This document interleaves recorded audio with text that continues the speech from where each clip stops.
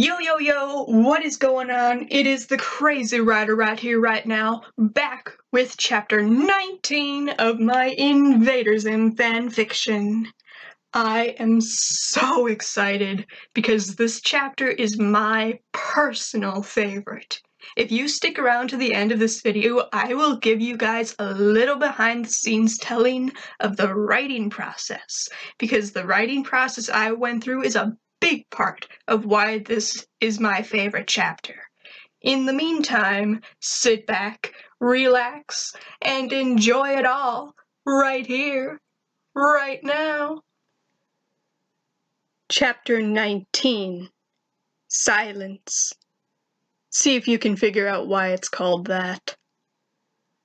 I had to leave again. I couldn't stand to be in civilization for another moment. It was the fourth time I'd ever tried to leave since I was rescued 5-ish years ago. Of course, I'm always found and always returned to society. Even if I couldn't return to the old pack, I just had to get out of this complicated lifestyle. So one morning, instead of walking to school with the green child like I always do, I got up a few hours early and headed out the door. My fosters were asleep on the couch with the TV on. I slipped out the door while the sun was still below the horizon, and I looked down the street at the little green house. Nothing about it seemed out of the ordinary. Its inhabitants and no other creature knew that I was taking off. Perhaps one day I would return for the owner of that little house, but right now I couldn't bear to stay, not even for him. I turned and trotted until I was in front of the other house that I was so familiar with. If I leave, I couldn't protect the inhabitants of this house, and one of them wouldn't be able to protect the earth. The human boy would have to take care of himself. I was sure he could do it long enough. The human was smart, and he had the resources to protect himself and the earth. I took my sweet time leaving the city and discreetly making my way to the hills and forests to the north. It took me until sunset before I finally sniffed out the marked territory of what was once my pack. By now, none of the wolves in the pack would have been old enough to truly remember me when I was one of them. I knew that, and the fact that my aroma has changed so much, would make it difficult for the pack to re-welcome my presence. Using both my nose and my ears, I tracked the pack's exact location. At last I saw them in the distance. I remained upwind so that my human-like odor wouldn't spook them. I recognized the alpha as one of the pups from the litter that was born only a week before my departure. I could see and smell a few others from that particular litter, but didn't recognize anybody else. I knew this would be the situation I'd find myself in if I tried to return. I had to let them know of my location, but also that I was one of them and meant no harm. I craned my neck and started howling the location howl I remember from the pack. This howl would identify my location and that I was part of the pack instead of an outsider. The wolves stopped playing about, and all looked in my direction. The alpha slowly approached me with some betas following. I crouched so that I was lower and in a more submissive position to the leader. The alpha finally stopped, a couple of paws away from me. I looked up at him, and he lowered his head and began sniffing my hair and neck. I remained perfectly still as the black leathery nose tickled my shoulders and arms. It almost seemed he was ready to accept the scent of me, when it all went wrong. The nose trailed down until it found itself hovering over the communication device that was given to me by another species. The alpha froze.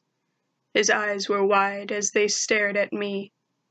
He took another long, strong whiff of the device and jerked away from me.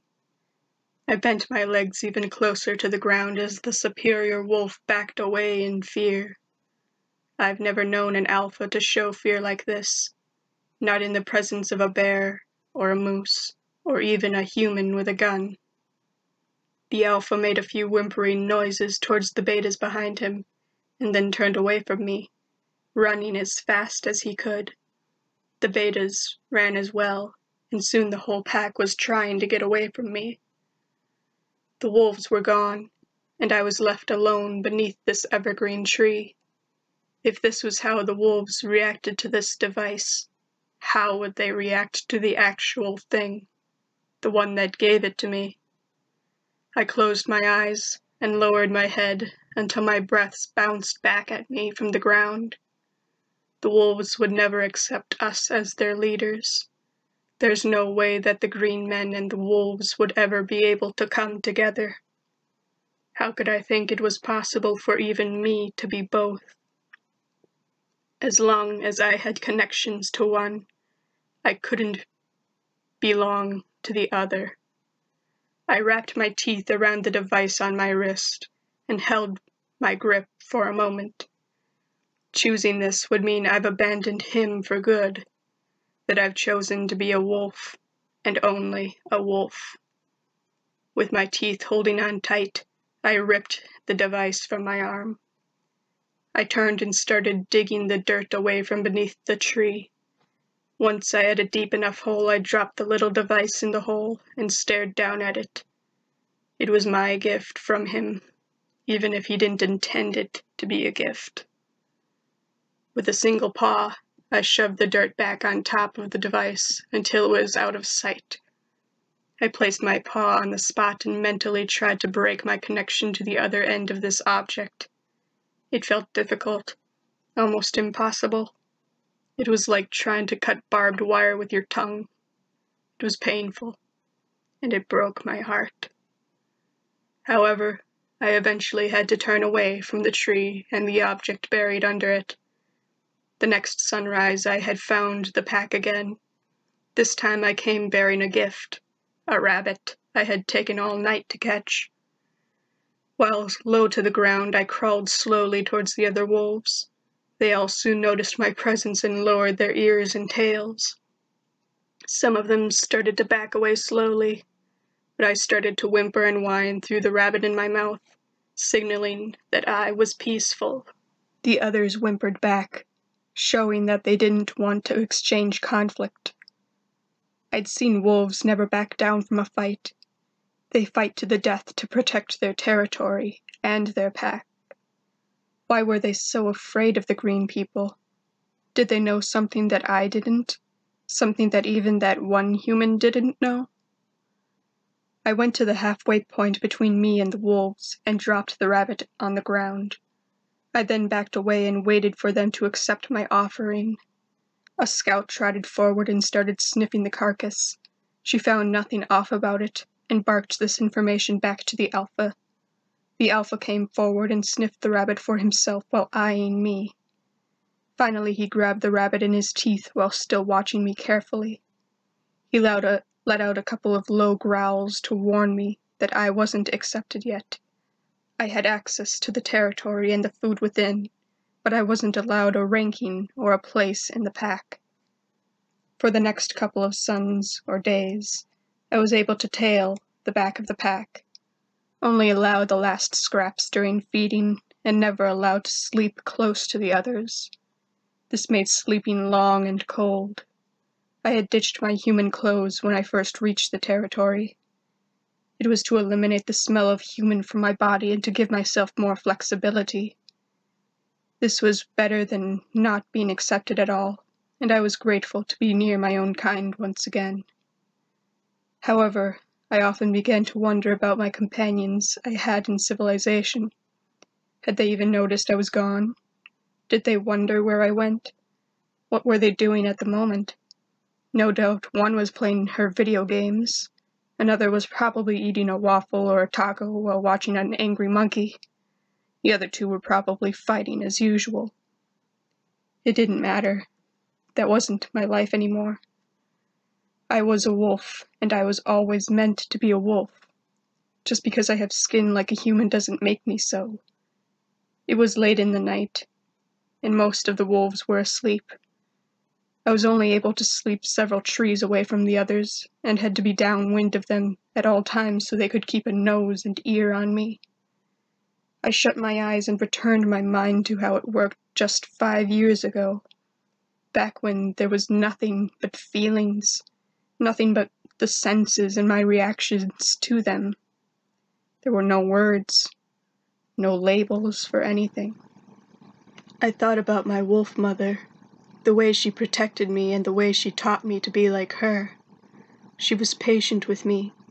Her sun-colored eyes held all the love I ever needed. I thought of her silver fur that would keep me warm during these cold nights. I would never see her again. I could never see her again. I remember the last time I saw her, the fear in her eyes as she tried to protect me. I didn't notice the hot, salty water spilling from my eyes and soaking into the ground beneath my face. It had been reoccurring dreams of her that convinced me to come back. I knew, of course, that she wouldn't be here to greet me, but I just had to come home to where she once was. I fell into a peaceful sleep that only lasted a short while. A bright light suddenly shined down directly on me. I shot my head up to look at the source, but couldn't see beyond the blinding light. The wolves around me were barking and howling at whatever was hovering over me. I placed my paw in front of my face to shield my eyes from the light. I looked past the light to see a familiar spacecraft. I heard 3 familiar voices all shouting down at me, but couldn't truly understand them. My mind was still in a state that couldn't process that kind of language. The bright light was replaced with a tractor beam that pulled me towards the craft. I was brought inside the cruiser, and was sat down by 2 of the creatures inside. One of the creatures was the driver of the cruiser, and he was looking at me with large magenta eyes.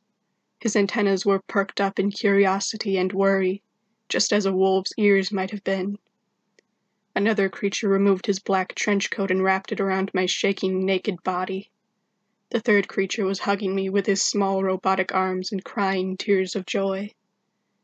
They had worked together to find me. They never worked together, not so voluntarily like this. Did they really care that much about me? They were all still shouting things at me, but I was blocking them out. I was just too shocked.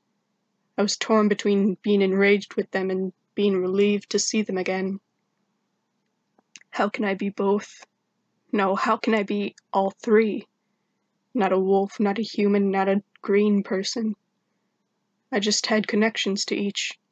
Human blood flows through my veins while wolf instinct flows through my mind and muscles, and a green person has flown into my heart and refuses to escape. That night, they took me to the greenhouse, where all 3 stayed and kept an eye on me while I warmed up on the couch. The human seemed so concerned with getting me clothes. He went back to the foster house and got a new set of warm clothes for me. He also made the green one and even the robot turn away as I dressed in silence. The robot seemed so concerned with trying to feed me. He kept shoving pizza and bacon in my face. The green one just kept watching me as I ate and rested. I still hadn't said a word since they found me. Now he seemed to be stuck in the same silence. Okay, it's time I learned you kids a little bit about what it took for me to write this chapter, because this is one of the chapters that I never planned to write. You see, what this chapter was supposed to be was the chapter for the future Dib episode. You know, the episode with the robot Dib clone and Dib ends up in the cage with the monkey? Yeah, that's what this chapter was supposed to be for. But when I was writing for that, I didn't like it. I hated it. I don't hate the future Dib episode, I love that episode. But I hated what I was writing for it. Because, for the first time, I really didn't know what to do with Liz. I tried writing her on Zim's side, and I didn't like it. I tried writing her on Dib's side, and I didn't like it. I tried writing her neutral, and I didn't like it. No matter what I did with her, I didn't like it. and it very quickly became my least favorite chapter. But then, in one of my later drafts, before I wrote Silence, I had somehow spit out this beautiful, or what I think is beautiful, paragraph where Liz is bringing her mind back to what it was before she was brought into civilization, and she was thinking about her wolf mother. And that was my diamond in the rough. So I deleted everything but that one paragraph, and I wrote around that paragraph, and this is what came out. So quickly, it went from my least favorite to my favorite chapter. But it doesn't end there, because I didn't just magically have this magical chapter within me. See, when I was writing this story, not this chapter, this story, I spent so much time, days and days and days, researching just to get Liz right. Because as much as I can imagine what it would be like to be feral, to be raised feral, I couldn't, because I wasn't. I mean, it's still debatable if my family is human, but I definitely grew up in civilization. I wanted to get into Liz's head, really get into her head, because I knew if I didn't, I wouldn't be able to write her to the best of my ability. There would always be something amiss. So I researched all the other feral cases I could find, real-life feral cases. Every story about some kid being raised by dogs, wolves, monkeys, anything, to better understand Liz. But every piece of every story only ever talked about what physically happened to them. You know, I was a kid and I wandered into the dog kennel and the dogs took care of me. Like, yeah. We know that. Anybody can tell us about that. What about your mind? What was your mind doing during that? What were you thinking? How were you thinking? Were you thinking? But none of that was ever talked about. And then I struck gold. I found a comment in a YouTube video about one of those feral kids. And I really wish I could credit the person that made the comment, but I didn't write down the name or anything, so I can really only tell you what she said. She was a deaf woman, and because she never heard people speak, and she didn't learn to read or write until much later in life, she said that for a long time, she didn't have words in her head. And she described what that was like. You know, we all have that voice in our head. And when we're born, we don't have words in our head because we don't know language yet. Then we grow up listening to the people around us talking, and we start learning the language, and then we develop the voice in the head. Because we were babies the last time we didn't have words in our head, we can't remember what that was like. But because she didn't learn any language until much later, she can remember what it's like not to have words in the head. There are no words, no labels for anything. That's somewhat how she described it. It's just you and your senses and the world and how you react to all of it. No words or language to describe any of it. It just is. She also said that after learning to read and write, she would still sometimes return her mind to how it was before she learned language, because it was more peaceful, or something. Obviously, you can see where all this influenced this chapter. When I first found this comment, I was in tears because it was exactly what I was looking for. or the closest I would come to find what I was looking for. And I was like, will I get to use this in the story? I need to use this in the story. How will I use this in the story? And then this chapter happened, just like I said it did. It was like magic.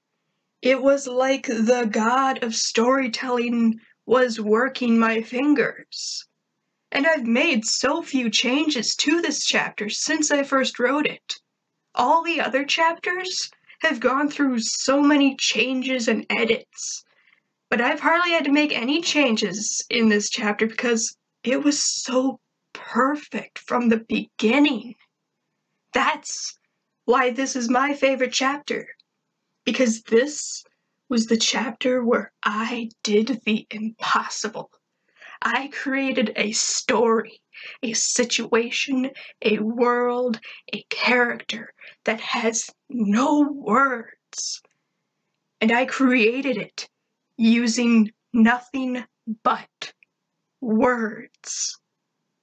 It is my greatest writing achievement, and I wrote it when I was 18. My writing peaked when I was 18. I would never write anything as great as this chapter. Until I do it again 3 chapters later. Okay, bye-bye, keep your crazy!